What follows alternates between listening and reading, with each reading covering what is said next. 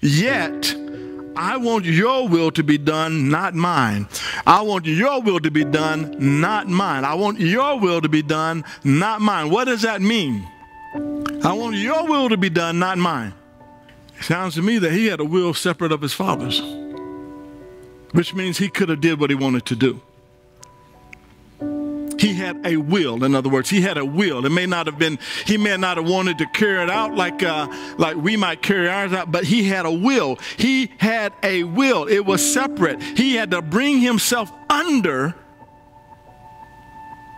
the word of his Father.